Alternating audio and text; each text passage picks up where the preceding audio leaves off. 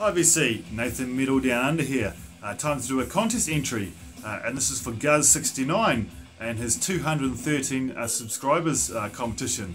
Congratulations, Gus, reaching that milestone. Great channel, shows a lot of really awesome Brazilian bands that we have never heard of, so putting their names out there. Also has another channel, spoken in Portuguese, and that is Metal Open Mind, another great channel for you guys to check out. Yep, so this competition, 3 different themes, 3 different questions. It's versions, drummers and creatures. Now I'm going to start off with the creatures. Show 3 albums with some of your 3 favourite creatures on. First one is going to be a dragon, and it is off Brothers of Metal's latest effort, Imbala Saga. Isn't that fantastic artwork?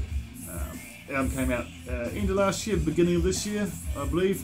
Great Viking metal, and it looks like Viking metal from the cover too, doesn't it? Amazing stuff. Next one is Berserker from Beast in Black. You'd hate to meet him in a dark alley at night, wouldn't you? So like half man, half wolf. But fantastic artwork there, and we'll just call him the Berserker. Also looks like there's a dragon up there as well. Yep, so Berserker, Beast in Black.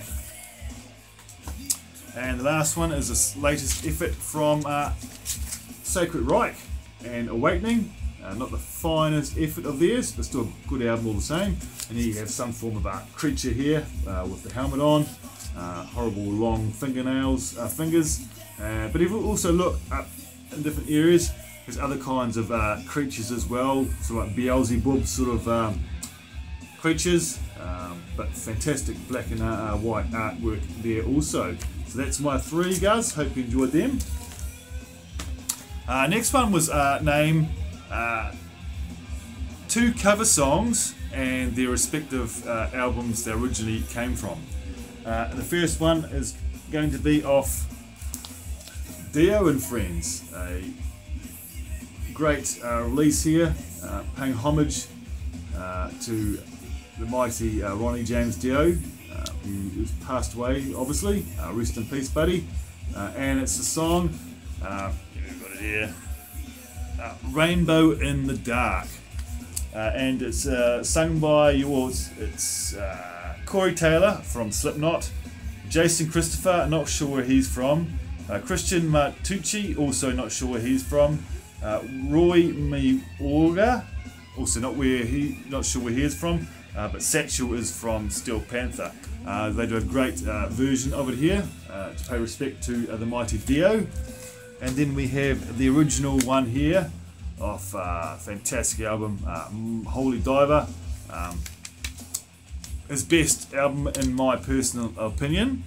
And then we have it, where is it? Track number 8, Rainbow in the Dark. Great album. And the second one I'm going with is off, where did I put it? Here. Another tribute album, and this tribute album is to Black Sabbath.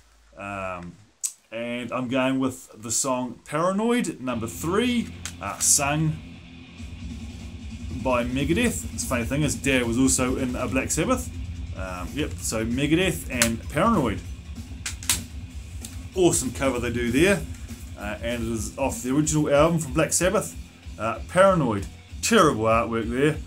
And we have track number 2, Paranoid. Great song, but horrible cover. So that's that. And then the last one, which I really struggled with. I had a few people helping me out a little bit, including Guz. But I thought of somebody in the end. I am not sure if he has been shown already, but I'm going to show him anyway. And it is the mighty Tommy Lee, originally from Motley Crue. Fantastic drummer, especially when he gets up in the drum rig and it goes on the roller coasters and floats upside down and the likes. Yep, so Tommy Lee, and this album is Too Fast for Love. Brain's losing it. It's late here on a Sunday night. Yep, Too Fast for Love from Motley Crue. But he has also been in another band, Methods of Mayhem. Now this is completely different. There's a few rock songs on here, but it's actually quite rappy in places. He plays the drums on this. It's okay listen, not something I go to very often. I found this really cheap, but as soon as I saw that Tommy Lee was on it, I picked it up because I love Motley Crue. And yeah, so Methods of Mayhem is another band he was in. What year? 1999 this is when it's from, so obviously when he had left the band Motley Crue for a bit of time. Methods of Mayhem, and he went and did his own project.